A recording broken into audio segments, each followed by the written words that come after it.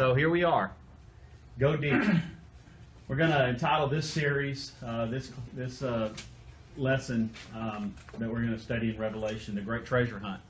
And as we go through this, you're going to understand why it's called the Great Treasure Hunt, because there's truly so much treasure in the book of Revelation. But we're not going to stay in the book of Revelation.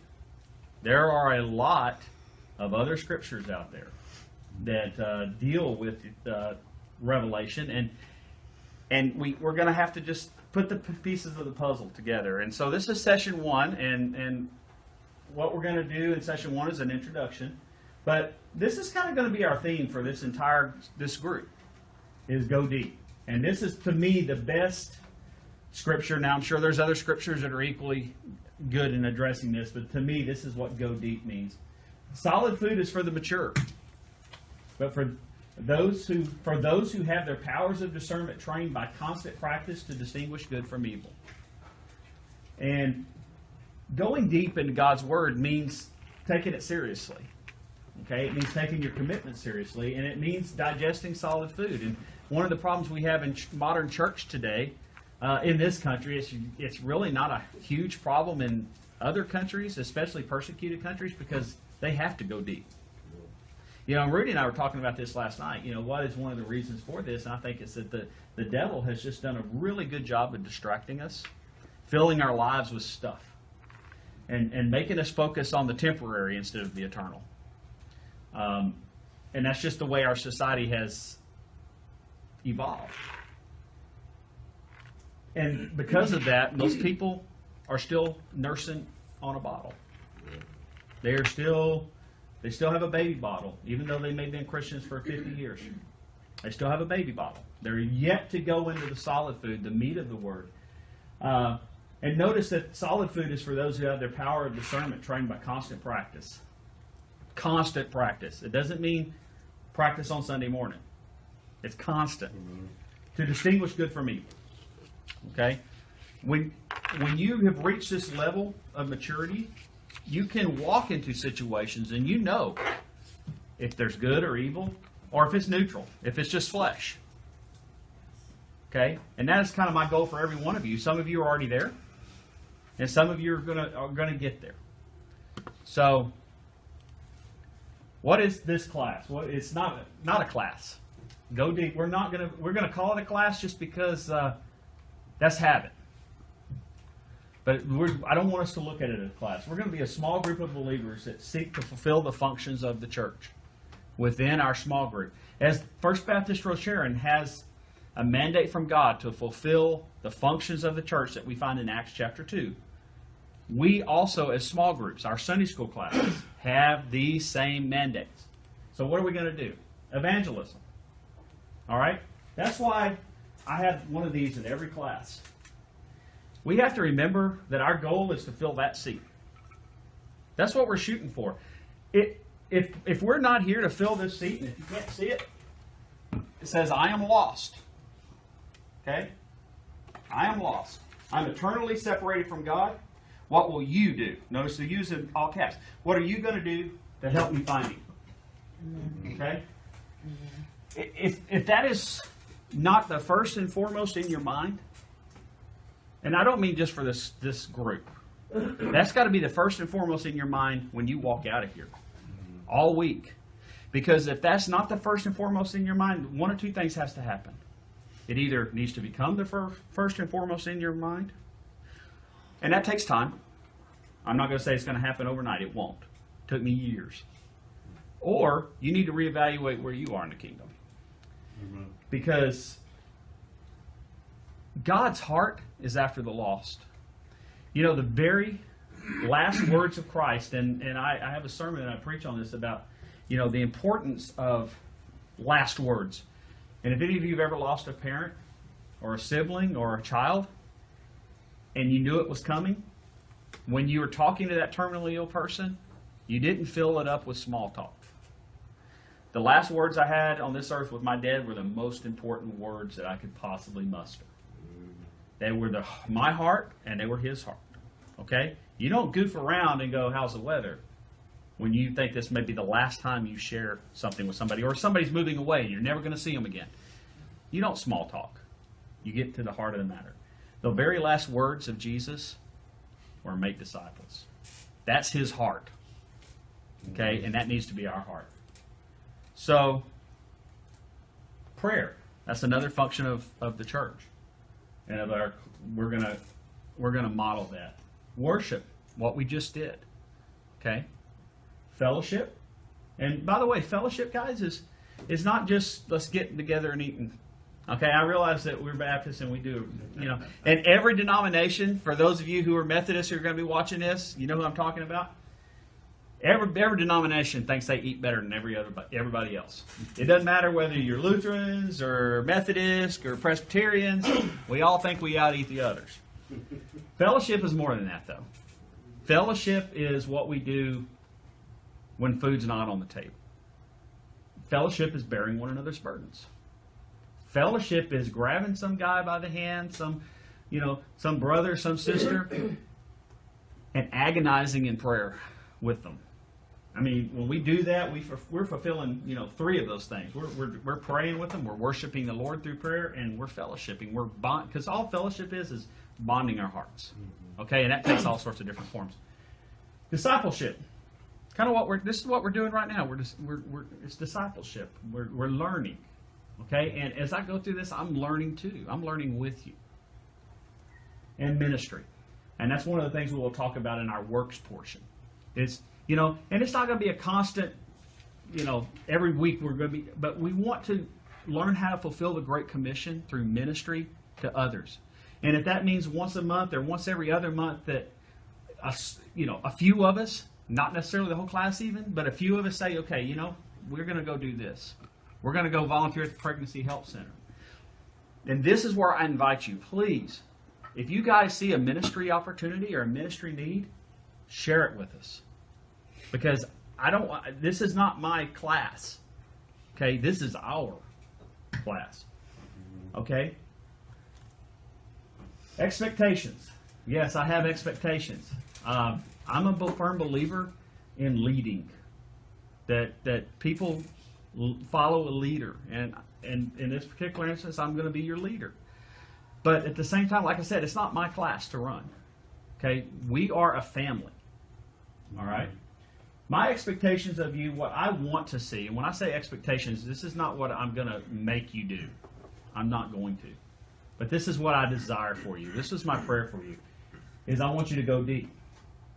I want you to go deep into God's Word. And if you're already going deep into God's Word, I praise the Lord for it. But if you're not, I want you to get into this. And this is going to take time. This is not something, you're going to struggle, you're going to fall. And guess what? Nobody's going to condemn you for that here. And if they do, you let me know. Nobody's going to do that. Because we're a family. Okay? We're a family. And I want you to go deep into your prayer closet. I want you, again, to start sharing the burdens of your brothers and sisters. Bottom line is you're going to get out of this class what you put into it. You're going to get out of this group what you put into it. And that's pretty much the way of life. You ran a marathon, right? You got out what you put into it, which I hope was it was hard, wasn't it? Yeah. I mean, I've got that on my bucket list. To run a marathon someday, like Bob Lowball. Curse you. I get out there and I'm like, I got to lose about another 40 pounds before I can do this. But you get out what you put into it. To the best of your ability, I want you to be here on time or a little early. Okay? And like I said, you're going to get out of it what you put into it. Study your assignments, Herman. It's mostly reading. Okay. Yeah, I know he said, I'm not going to write, and I'm not, well. Oh, I'm writing right now. Most of what my assignments for you are just going to be, I'm going to put the scriptures for the next week out there. And most of it, with the exception of this week, most of the time it's going to be a chapter. That what I want you to do is just read it and prayerfully look at it. So that you're ready to receive what's said about it. And begin journaling. Okay? This is extremely important. I'm going to talk about it in a second. We're going to have group fellowships, and we'll talk a little bit about that at the end. We're going to get together as a group. Okay? One of the very first things I want us to do is on the week of August 28th sometime, is the War Room comes out. The movie The War Room. and I would like us to go eat dinner together and go see that movie, because we need to honor producers and directors and actors who produce godly movies. And this is a godly film. This is all about the power of prayer. That's why it's called The War Room. It's not Dr. Strangelove. You know, there's no fighting in the war room. Everybody know what I'm talking about. One of my favorite shows.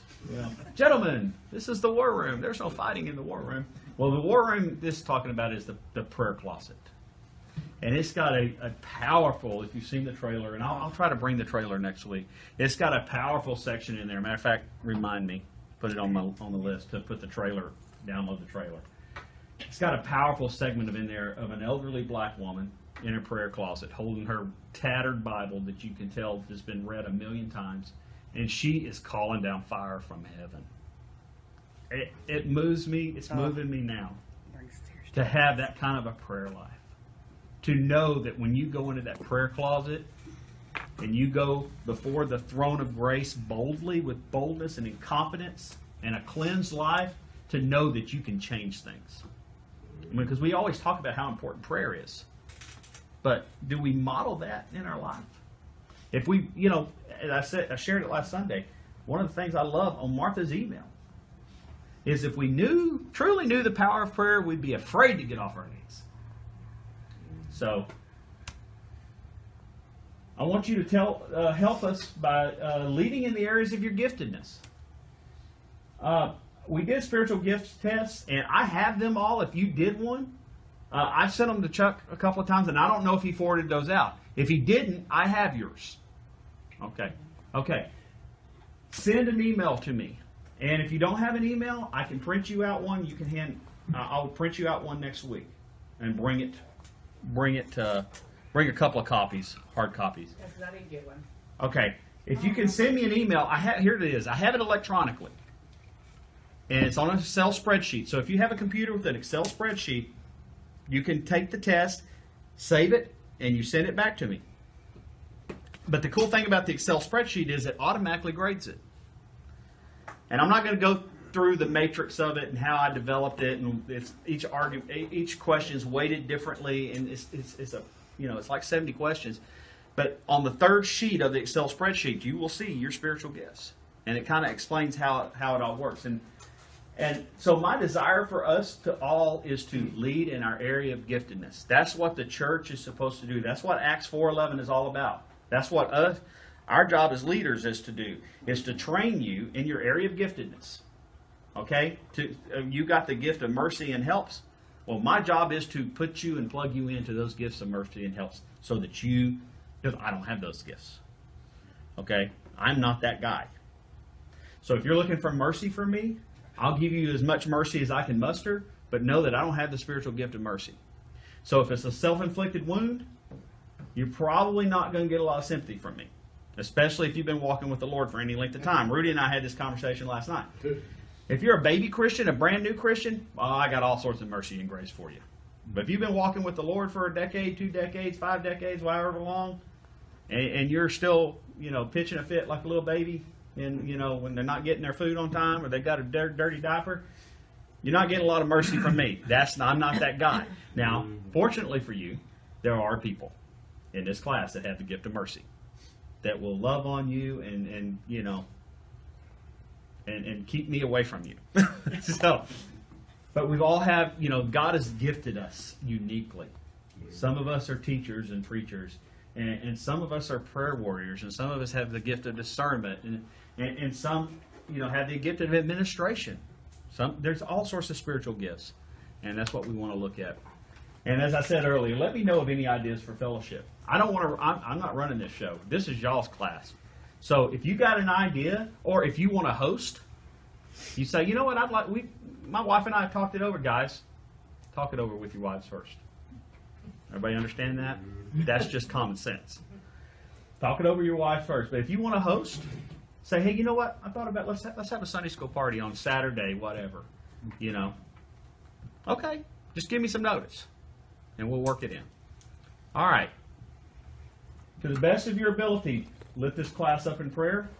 Inform us of all your prayer requests. And if you miss a class and you have internet, my YouTube channel there, and I'll send this out in class notes if you can put that for like a class note. I will be posting the videos hopefully by the next day, but it may be as late as Tuesday or Wednesday, but it should be the next day. And plus, if you wanted to go back and look at something, that's your opportunity. And above all, never forget that we're evangelists. Go back to one. What are you posting on? That's what that is right there. The class. The class. When we, right here. Oh, okay, this kind of thing. Yeah. Now, we won't post the worship. I won't post the welcome. I won't post the prayer time. And I won't post the works section. But the class itself is going to be on YouTube. So if you guys miss, if you're out of town, and guess what? You know what? Everybody has to go out of town every once in a while, and everybody's sick once in a while. You're not going to be behind. Sometimes. Football season. Well, no, I'm just. So the part that you are taping, if we say something stupid. If you want me, if I tell you what, I'll make a deal with you. If you want me to edit out stupid comments, I can do that. And I may do some self-editing as well. I didn't sign the waiver. You said my name. So never forget we're evangelists. Okay, here are our goals. Our goals is, and then we're going to get into it finally. Goals are to fulfill the Great Commission. Our goals are to grow individually, grow in love towards each other, to exercise our spiritual gifts. I want us to grow this group so we can become an assembly of small groups. Okay, that's the desired goal. That's your pastor's goal. Okay, is that these small groups grow and that we function as a vibrant, what I call a micro church within the church. That's really what small groups are. That's what the early church was. You had a church and you had a church. You had a church in a house, and then you had the church as a collection of house churches. Okay? How to study?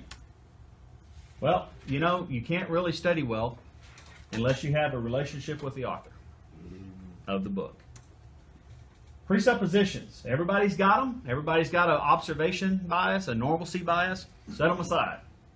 Okay? That will help you more in your Bible study than anything you can imagine. It's go in with a clean slate and let the Holy Spirit start writing on your board. Note taking. Herman's doing a good job. You're going too fast. I'm like I said, this will be on YouTube.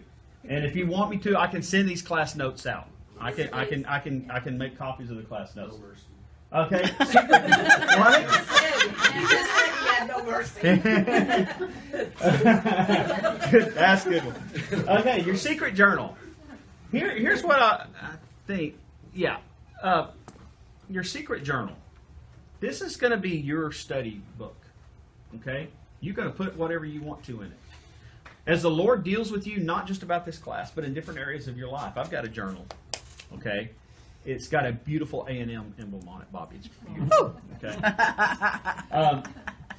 And I write all my thoughts and prayers in that. I write the deepest things that one day when I die, my kids are going to open that thing and go, you know? But hey, it's sealed until then. But one of the things I do with my journal is the Lord tells me things, or as I have questions about the Scripture, I write them in there. And then as the Lord answers those questions, I go back and I write the answer in there. Because here's what's going to happen. Every one of us is going to have ups and downs in our life. And one of the best things you can do is journal every day what God is revealing to you. And when you hit one of those low points and you think God ain't listening, guess what? All you got to do is turn back the page. And you can see where God answered that prayer. Or God taught you something. And know that God is there even during that time. Okay? So this is for you. If you don't want to do this, that's up to you. But I'm going to tell you right now, you will miss a blessing if you don't. Point blank. And guys, I realize this is really hard for us. Okay? It's very hard. But you're going to be the one missing the blessing if you're not doing this. And it may be difficult to start. And I used to journal all the time, and then I got away from it, and I've rededicated my life to doing it this year, and it has been a tremendous blessing. So, helps. I'm going to show you some helps. If you're serious about Bible study, and you should be, and if you have a computer, you should have eSword. Everybody write that down. Or there's another one called The Word. But the reason why I use these two is because they're free. Okay, and I'm going to show you a little bit. And there's your journal. So for this class, I'd like you guys next week sometime to get a notebook, a 3-ring binder or something. Something just like a spiral notebook that you can take notes in. You can jot questions down. Let's say you're kind of fuzzy about exactly what did Hebrews 5:14 say? The word is for the mature. What is that? Well, I'm going to write that down. I'm going to go look at it. Okay, look at it later. Make daily entries about what God's doing. Okay, we talked about that. So, eSword. Let me show you eSword. This is free. And it's not coming up. That's just beautiful. Well, I'll tell you what. It's on the... Okay. So, here's eSword. Okay, you go to eSword.net. There is no spyware in it. There is no add-ons that you don't have to click. Trust me. I've been using eSword for over a decade. Over a decade. And this is what eSword will look like. This is why I like it. These are all different versions of the Bible. You have your King James Version with the plus. Anytime you see a plus, that means it's got the Greek. And it's got the Strong's numbers. And all you got to do is when you click on there and you got the Strong's numbers, you click on that and you open up one of these down here, usually Thayer or Strong for the Greek. And if you're in the Old Testament, it's Brown's, Driver, and Briggs, the BDB right here. And you just click on that word and it gives you the Greek. Okay? Here's your commentaries. So wherever scripture I'm on, all of a sudden, all of these are linked to that scripture. This is the Treasury of Scripture Knowledge, TSK. So, let's see, a servant. If I want to research what a servant is, there's all these scriptures that are pertinent to what that means. And the cool thing about eSword is I can just hold my mouse over it, and if that scripture pops up. I don't have to go to it. I just hold my mouse over Romans 11:13, and 11:13 will pop up. And then if I want to go immediately to Acts 9:15, I just move my cursor over, and it pops up. Super easy. Takes a very small amount of time to work with it to get an idea of what's going on. Okay. So, and when you get it, there's a download section up at the top. You just click download Bibles or whatever, and it'll come up with this. And all you got to do is you click one of these, and it'll come down here, and then you'll do download start. And everything that's free, you'll see some of it costs, but you don't have to download. I don't have any of those that cost. There's enough. Everything that you saw is all free because it's open source stuff. It's stuff that's been around a while. All right. So here we go. Eschatology. What is it? It means to study the last things. Okay, and we're going to have to go through this quick. So this is where you're going to need to, you don't have to take notes right now. I will provide these notes for you. All right. This is a study of last things. Now, one way to look at prophecy is, like I said, it's a puzzle. It really is. You have pieces of the prophetic puzzle throughout Scripture, and it really is like jigsaw puzzle pieces scattered on a table. Because sometimes this piece goes with this piece, and guess what? They're not in the same book. They, just like what we read out of Psalm 91. That's a prayer for protection, but we see the Messiah's in there. Mm-hmm. And we only see a couple of verses about Jesus, and it's sunk in between other verses. So that's the importance of studying Bible prophecy as a whole. That's why we just can't look at the book of Revelation. Okay? Presuppositions. We have to remember that this book that we have is intricately engineered. And everything that's in it is there for a reason.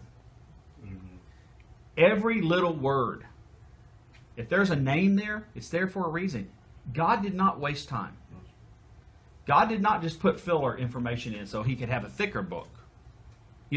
Those of you who do a lot of reading, especially novels, you'll see some paragraphs or some pages in there that is that really appropriate to the story? I mean, why is that? Or you'll see things on film, well, it's making the film longer.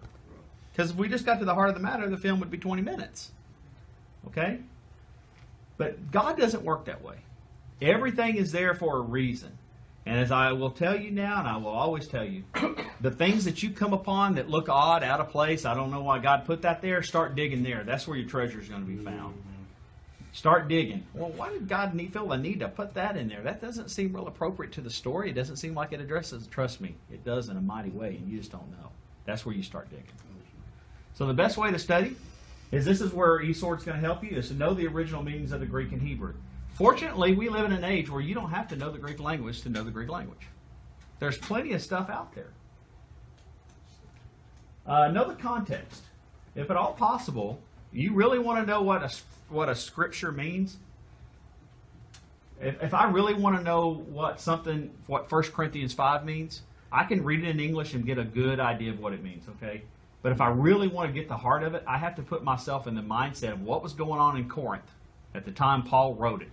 That's right. And then I got to hear it as if I'm hearing the Greek language. Because remember, the Greek language is not a made-up language for the Bible. It's what they used during the day. And so if I say diakonos, if I say deacon, we can't just think of what it means to us, okay, through the context, the lens of our tradition. We have in Baptists especially as an idea of what deacon is. But see, it didn't mean that at that time. If I said the word deacon or diakonos, and I'm walking around first century Athens, they're going to think of somebody who's a waiter. Right. What we would consider equivalent of a waiter of a restaurant. Or somebody who is in a household of an important person, and they're the servant. It doesn't mean slave, okay? That's doulos. But diakonos means, if I said, go fetch my diakonos, then that means that I'm, asking for my servant to come. Now, my servant could say, I quit, I don't want to serve you, and leave. He's not a slave. He's a free servant. But yet he's getting paid to do a job. Okay? So, why study? Why do we study prophecy in general? Well, first of all, it's unfulfilled prophecy is 25% of the Bible. It's 1/4 of this Bible is stuff that is still future. Now, if we really want to be honest and true about the Word of God, and really want to be faithful to it, we got to study all of it. We can't just study the part that makes sense to us. We can't skip Numbers. Okay? We got to go through, we got to do the heavy lifting, the hard work, because believe it or not, I've been really blessed by the book of Numbers. Once I finally set aside these presuppositions that, wow, this is just boring numbers. And by the way, the book of Numbers is called In the Wilderness. We Anglos have assigned it the title Numbers. The Jews didn't know it as Numbers. They talked about it in the wilderness, and it really meant, well, we don't know what's going on. It's our blessed hope, Titus 2:13. Eschatology, end times, that's our hope. So when we see the world going crazy around us, that's our hope. And like I said, these will be on your notes. I will put these, figure out how to put these in a notes form. I'll print them out, and I'll have Martha run some copies. Because this teaches us how to live. We're supposed to live expecting the Lord's return. 2 Peter 3:11, it talks about, hey, knowing that all these things are going to be blown up, basically. What kind of person should we be? Hebrews 10:25, that's the fellowshipping verse. Do not forsake the assembling of yourselves together. But what that also says there, all the more as you see the day approaching. In other words, as stuff starts to unravel around you and all hell is breaking loose on earth, you really got to keep fellowship together. Okay? So why study Revelation? Bless it. Look at that. You get a blessing from reading the Word of God. But the book of Revelation is the only book that specifically promises a blessing. There is no other book in the Bible that says, if you read me, you're going to get blessed. It's assumed you will be blessed, and you will be. But Revelation is the only one that has the audacity to say, I am special, and I will promise you a blessing. But it's so funny because Revelation is usually the one book people don't want to read. And I don't know about you guys, but if God says, if you read me, I'll bless you, I want blessings. I don't know about you guys. I want blessings in my life. And so I'm going to obey the voice of the Lord. So what are some problems? Well, people don't read it because it's confusing. It's scary. It's a puzzle that cannot be solved. It is a 10,000 piece jigsaw puzzle of a haystack.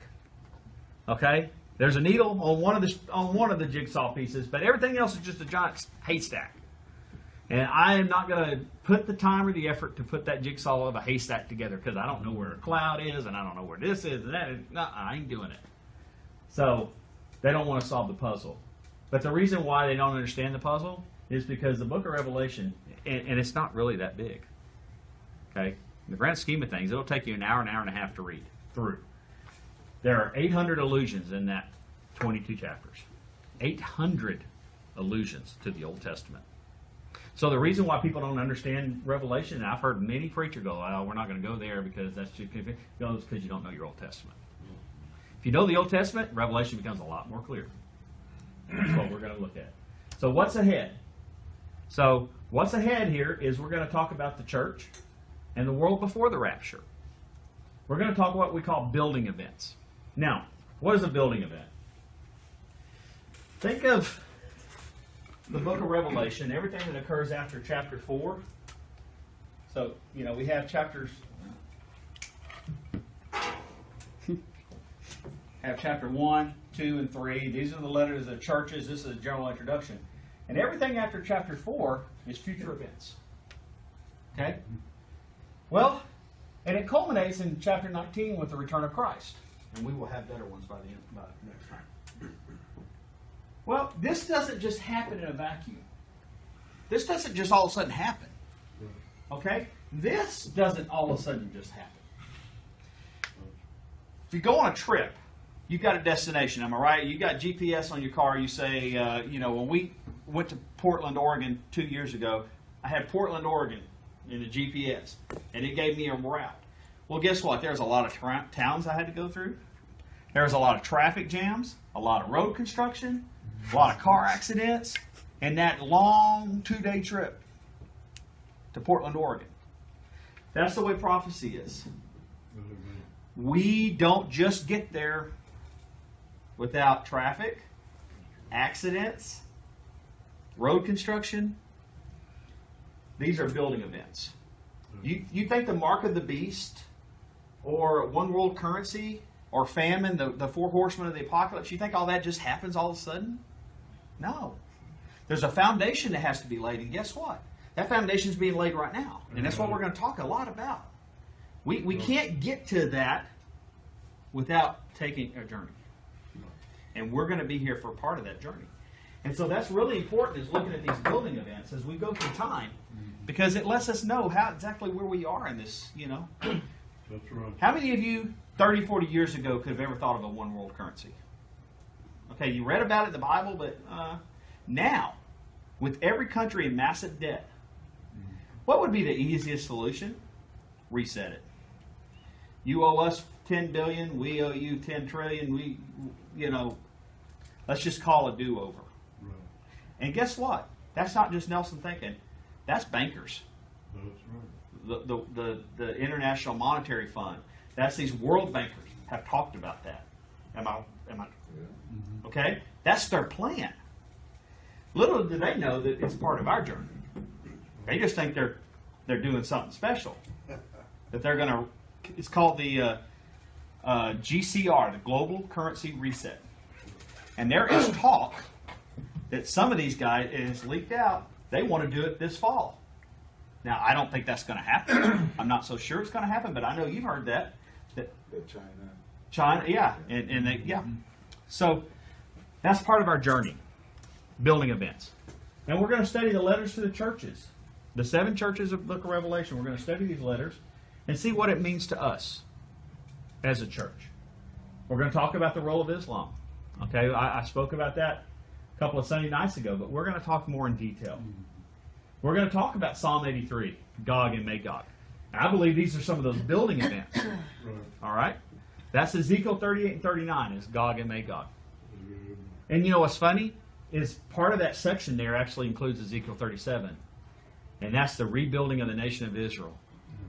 Okay? And you see that. And once we get there, that'll be part of your reading assignment. Is Ezekiel 37, 38, and 39. And you will look at Ezekiel 37 and know that God is talking about Israel, and you will know that you have seen that in your lifetime. You have seen the bones come together and the tissue form on it. But guess what? The part that we haven't seen, all that first part's been fulfilled, but the part that we haven't seen is God has not breathed a spirit into them yet. That's still yet to come. But when you think about fulfilled prophecy, know that Ezekiel 37 was fulfilled in every one of our lifetimes. It happened. And some of you who are a little bit older, who, is anybody born before 48? I don't mean to call you out. 48? Okay. That's when the nation of Israel became a nation. But in 67, when they took Jerusalem, that's when all these things really started. Now we're going to look at the book of Daniel. And we're going to talk about the rapture of the church. And we're going to talk about the mark of the beast. And this is just some of the stuff.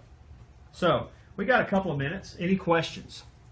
Anything before we get into our works, what's coming up? My goal is, like I said, we had a lot of introduction stuff to begin with. We won't go near this fast. Okay? We will not go near this fast. I just knew I had a lot to get out this first week because I don't want to drag the introduction part and the expectations into 2 weeks. So know that we're going to slow down next week. All right? So any ideas, any questions? Look forward to it. All right. Well, so this week's assignment. Like I said, this is going to test your mettle. Okay? And it really shouldn't, okay? Read it in one sitting if possible. I say if possible. Now, if you want to break it down into sections, then go for it. By all means, break it down into sections. But the best way to read any book of the Bible, if possible. Now, if you're tackling Isaiah or Jeremiah, that you better have a free day, okay? Or the book of Psalms. Let's not get carried away, right? But something like Revelation, or if you're reading an epistle, let's say you're reading Ephesians, let's say you're reading Galatians or Philippians or something like that. You know, you got to remember that this is a letter. Now, it's a love letter, God's love letter to you.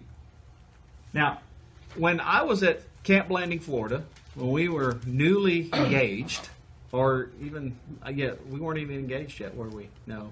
I was still wooing her. She would mail me letters. And, you know, after being in the field all day and dealing with a bunch of my fellow beloved Army guys, I would look forward to those letters. And guess what? I wouldn't read them a paragraph at a time. I didn't read them a page at a time. I mean, one time you sent me like a 15-page letter or something like that. I read that thing in one sitting. And I would imagine if you'll go back in your life, you can remember a time when you would get letters when you were away from your wife, your mom, your dad, whoever, and you would sit down and that was just the only thing in your world. Well, you got to approach this like that. The book of Revelation will only take you about an hour and a half to get through. If you take it slow, it'll take you an hour and a half. If you take it a little faster, it'll take you about an hour. It won't take you that long. Okay? So, but if you want to split it up, that's up to you. I'm just saying you're going to get the most blessing if you read it as a whole. Get a journal, begin journaling, however you want to do that. If you want a spiral notebook, if you want to get a bound journal, if you whatever, that's up to you. And then download eSword. Okay, download eSword. Now I need to, before we leave, I need to make sure everybody has filled out your contact sheets and your prayer requests. So we're going to have a box.